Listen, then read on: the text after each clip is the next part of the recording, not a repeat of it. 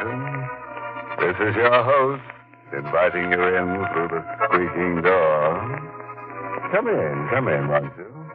We're having a bit of a demonstration here tonight. Presto, the magician, is sawing a corpse in half. And for an extra fee, he'll saw the halves in half. But we'll have to take up a collection of quarters. Don't worry. He won't go out on a limb. Not your limb. He's strictly a torso man, only more so. And if you ever want him to decapitate anybody, remember, he gets $5 a head.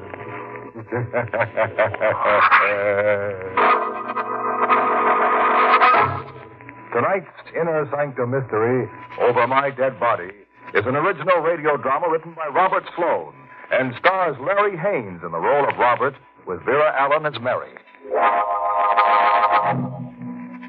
Ready now, friends. You've heard of dead men who turn over in their graves, haven't you? Well, tonight's story is about a grave that turns over on a dead man. The casket was ordered from the local undertaking establishment. It was delivered to a private mausoleum on the estate of old Mr. Edgar Finley. But when it arrived, his housekeeper couldn't understand why the eccentric old gentleman had purchased it. Mr. Finley, did you order a casket? Yes, Mary. I ordered it. I told them to put it downstairs, in the crypt of the mausoleum. But what do you want with a casket? Who is it for? Me? What? Now, don't be alarmed, Mary. I'm not nearly as eccentric as most people seem to think. I need that casket. Why? Because I'm going to die tonight. Mr. Finley, what are you saying? I'll call the doctor. No.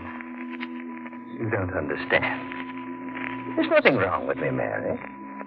I just want to be sure my money falls into the right hands when I die. Oh, don't talk about dying, Mr. Finley. I've got to consider it, Mary.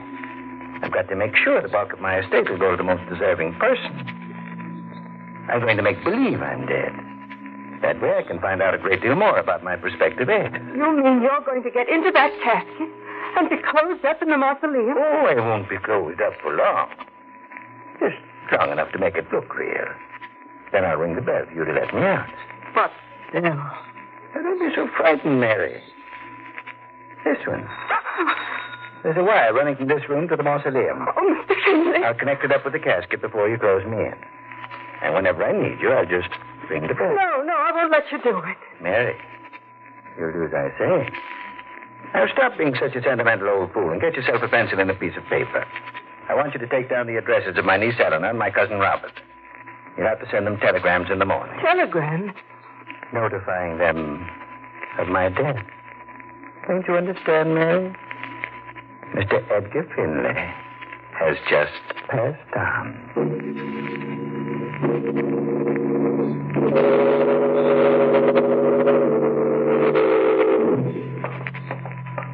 This way, Mr. Robert. The casket is down here in the crypt. Oh, thank you.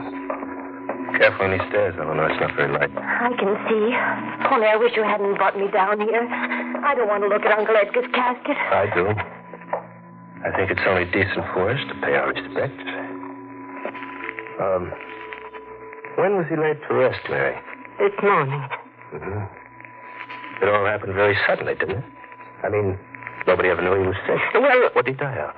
His heart, Mr. Robert. It gave out on him. When?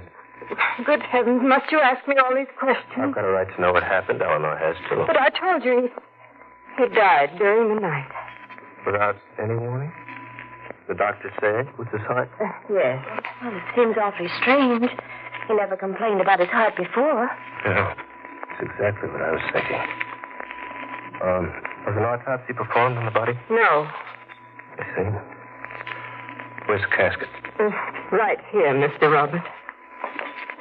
Well, don't stand there. Aren't you going to open the lid? Why, no. What for? I want to see him. Why do you think I came down here? But you can't open a casket. You can raise the lid. Oh, Robert, no. Don't be a fool. Got to make sure he's really down here. Don't you believe me? No. Raise the lid. Mr. Robert. Raise it, I said. All right. I'm not lying to you, Mr. Robert. You can look inside now. Thank you. Is he there? Yes. I guess Mary was telling the truth. I'm sorry. That's all right. You can lower the lid now. Yes, sir. What's the matter, Robert? Oh, nothing. I was just thinking how strange he looked. It was just the way he looked in life.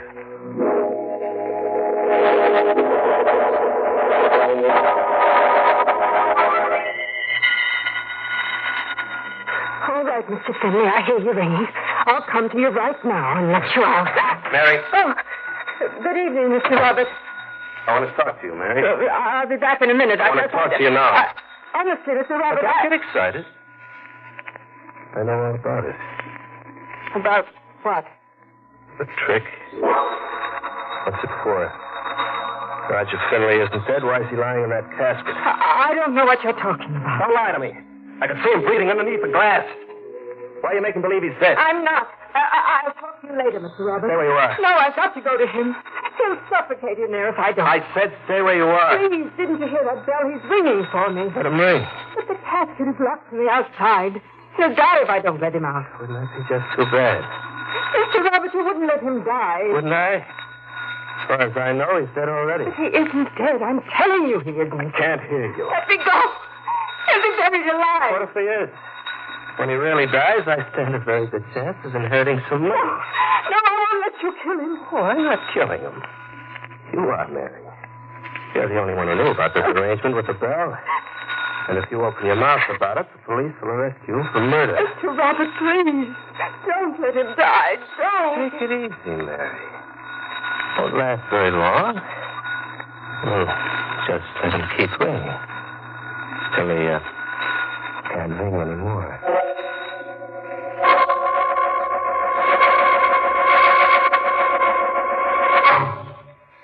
Bell. Stop ringing. It's all over now. You killed him. Be quiet. You let him suffocate in there without lifting a finger to help him. Stop it, will you? You won't get away with it. Would I? Who's going to stop me? Your mind will stop you and your conscience. You'll hear that bell ringing in your mind as long as you live. Shut up. You'll hear it, Robert, day and night. You'll think about him in that casket, tortured and gasping for his last breath. You'll never be able to forget. Told you to shut up. What's that? What's that bell? He's still alive. No, he can't be. I locked the casket with my own hands. There isn't enough air in there to breathe. That's not the same bell. It's a telephone. You see how it tortures you, Robert? You see how it preys on your mind? Don't talk about it. Answer that phone. Yes, sir. Hello? Hello, Mary. This is Mr. Cadman calling. Yes, Mr. Cadman? I'd like to speak to you about Mr. Finley's will. As you know, I was Mr. Finley's attorney, and something has come up that particularly concerns you. Well, can I speak to you later, Mr. Cadman? Huh? Oh, why, certainly. I'll be home all evening. Thank you, sir. What does Cadman want? Something about the will. He wants to speak to me. Why didn't you find out what it was? I didn't think you'd let me talk. I'm nervous about that bell. What's the matter? Listen. Can't you hear it? What? The bell. It's ringing again. I don't hear anything. It's him ringing the bell. He's still alive. No, you're just trying to frighten me. It's there, I tell you. I can hear it. You're lying. Listen, Robert, listen.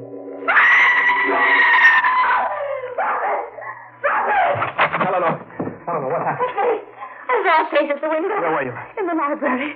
It was just outside. It was like a ghost. Now, don't be scared, Miss Eleanor. It was probably the gardener. No, it wasn't. It was Uncle Edgar.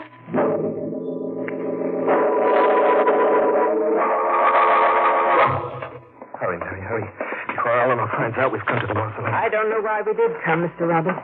It won't ease your conscience any to see his body. Don't argue with me. I've got to know. I've got to find out if he's still in the casket. All right. All right, now quick, unlatch it and open the lid. Open it yourself. You killed him. Mary, I'm warning you not to annoy me anymore. My nerves won't stand. What's the matter, Mr. Roberts? Do you still hear that bell? Oh, in a casket. All right. I'll open it. Do you want to raise the lid, or shall I? Never mind, I'll do it. He's still there. He's there, all right. Only this time he's dead. This time his tortured body is tightened up and twisting from gasping for air. Stop it. What's wrong, Mr. Roberts? Are you afraid to see what you've done? Close the lid. Look, Mr. Robert, look. He's rolled over in his grave.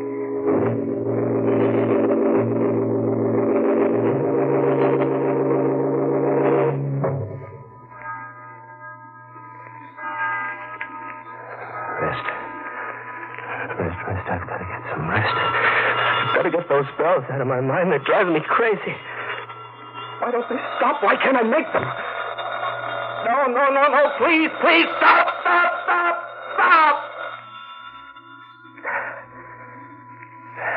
That's better.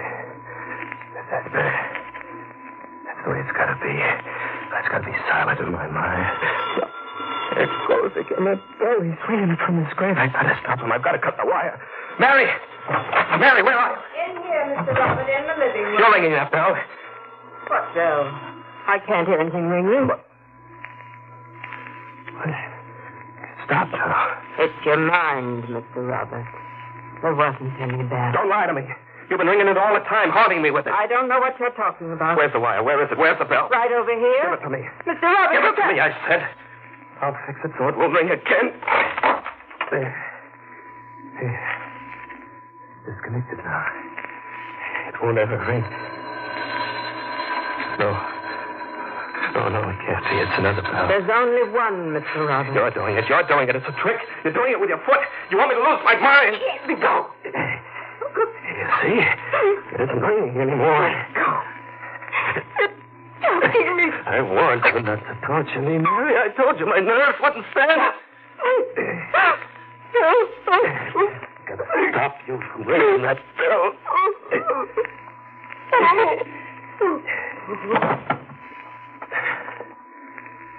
Now you will stop. I'll never hear it anymore. No. Make it stop. Make it stop!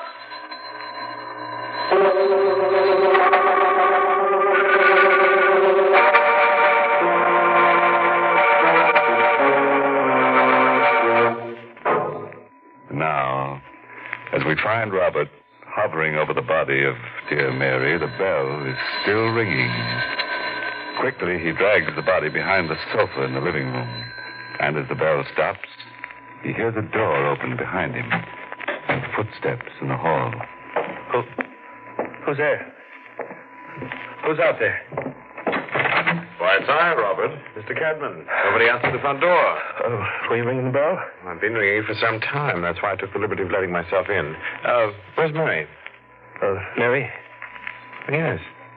Why are you looking at me like that? For heaven's sake, what's going on here tonight? Why? Well, I called Mary earlier in the evening about Mr. Finley's will. She said she'd call me back, but she never did. Why, I don't know why not. Well, neither do I. I've been phoning here all evening, but nobody answers the call. Oh, that's what the bells were. What? Nothing. Yes, well, Robert, I've got to speak to Mary about some very important business. Where is she? Why, I don't know. Well, you'd better find out if you... Now, look, what do you want, Mr. Cadman? Make it short. Mary's gone into town, and I'm busy. Too busy to find out about your inheritance? Why, no.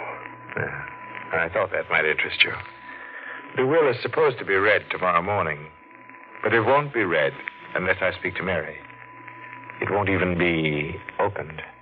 Well, what do you mean? You can't hold up that will. You can't stop us from getting what belongs to us. I can't, but Mr. Finley can. Mr. Finley? Yes. He made a last request before he died. What? That the will is not to be read. They open it herself.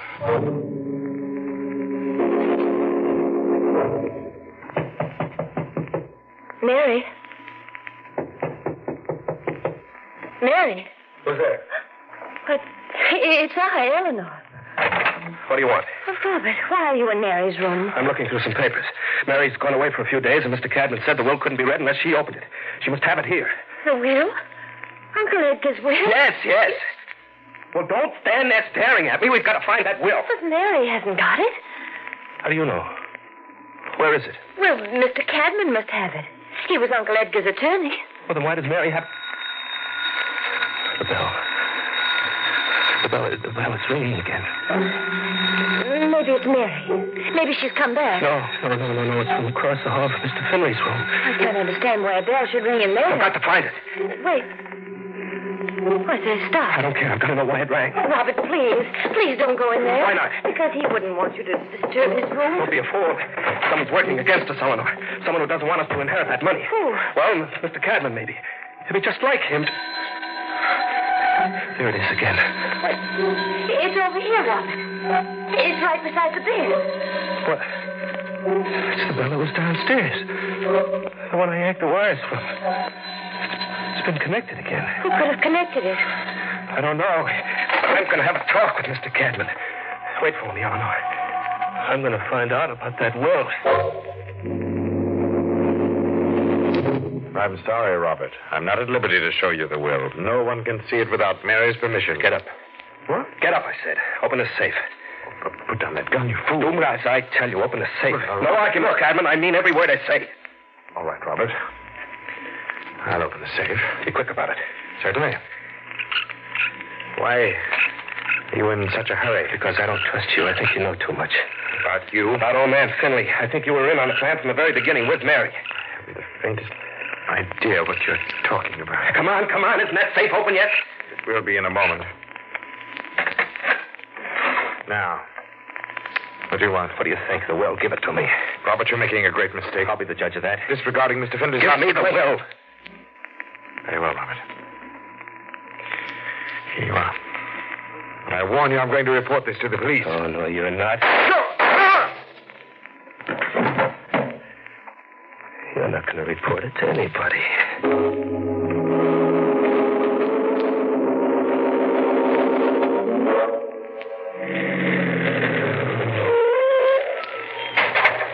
Robert? Yes? You took a long time getting back. Did you speak to Mr. Cadman? Yeah. I spoke to him. He's going to read the will in the morning. Wouldn't he let you see it? No. What are you doing out here, Eleanor? Waiting for you to get back. I've been going over the outside of the house, tracing those wires. What wires? The ones from that bell upstairs. They lead to the mausoleum, right in through the stone wall. Really? Don't you think that's strange? I mean, why should wires run from the mausoleum directly into the house? I don't know. Your Uncle Edgar was a pretty eccentric guy. But a bell, Robert. Why would anybody want to set up a bell in the house so that it could be rung from the mausoleum? Well, look, let's mind our own business. It is our business. There's something funny going on, and I'd like to know what it is. Well, we'll figure it out in the morning. No. It's got to be done now, before we go back into the house. Why? What's your hurry? Mary hasn't gone, Robert. I don't know where she is, but she hasn't really gone. How do you know? Well, her clothes and everything. They're all in the room. She hasn't even taken her bag. Why, that doesn't mean anything. It does to me. I think something's happened to her. Robert, I think we ought to call the police. Now, don't be silly. I think we ought to have them investigate those wires. What for?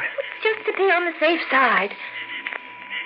Is there any reason why we shouldn't call the police? Well, no. Well, then let's go inside. No, wait a minute.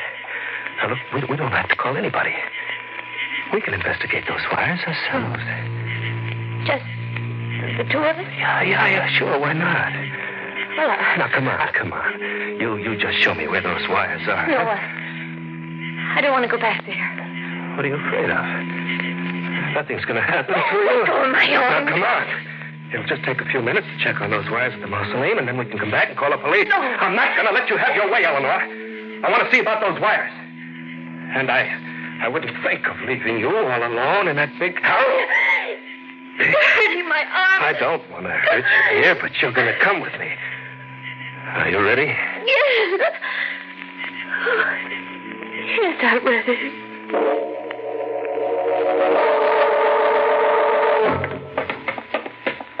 I can't see a Say, Robert, why are you making me go down into the crypt?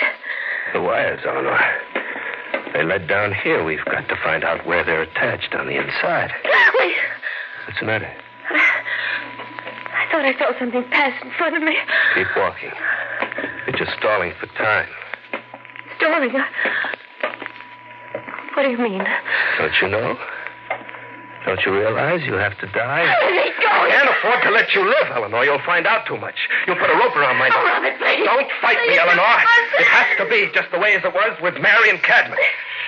You killed him. They didn't want me to get the money. They were in my way. I was in your way, too, Robert. Who's there?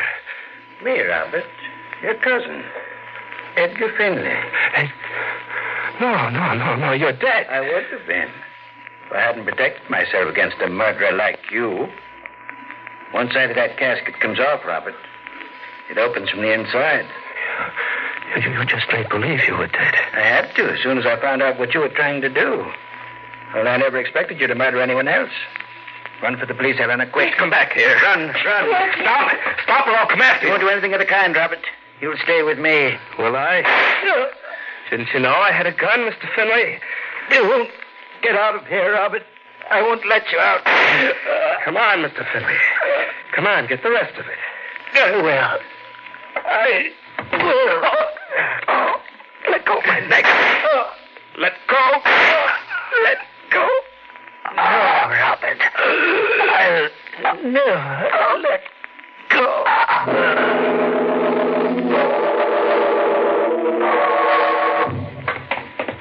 This way, officer. Right down these stairs. It's awful quiet down there. It must have gotten out. What is it, officer? Oh, Better not look. what? Are they dead? Yeah. Both of them. Mr. Finley was shot. Up close. Robert killed him. Yeah, must have. Only I can't understand how. Good Lord. Mr. Finley killed him, too. What? His hands. They stiffened around Robert's neck. He died that way. Choking him. He saved my life. Guess he realized it all right. Look. There's a smile on his lips.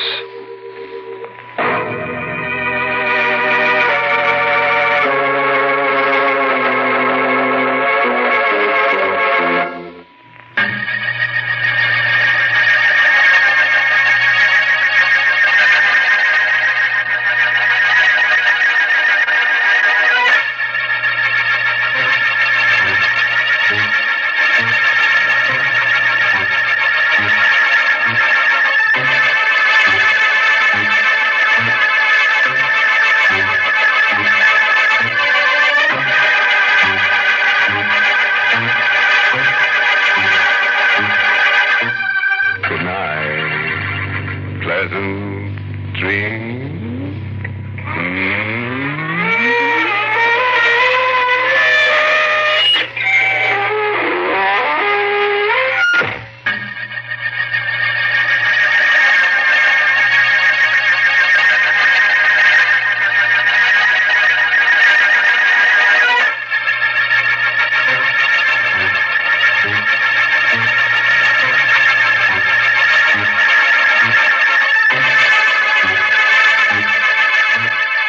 Sanctum was heard in the United States over CBS, the Columbia Broadcasting System, and has been rebroadcast for servicemen and women overseas through the facilities of the United States Armed Forces Radio Service, the voice of information and education.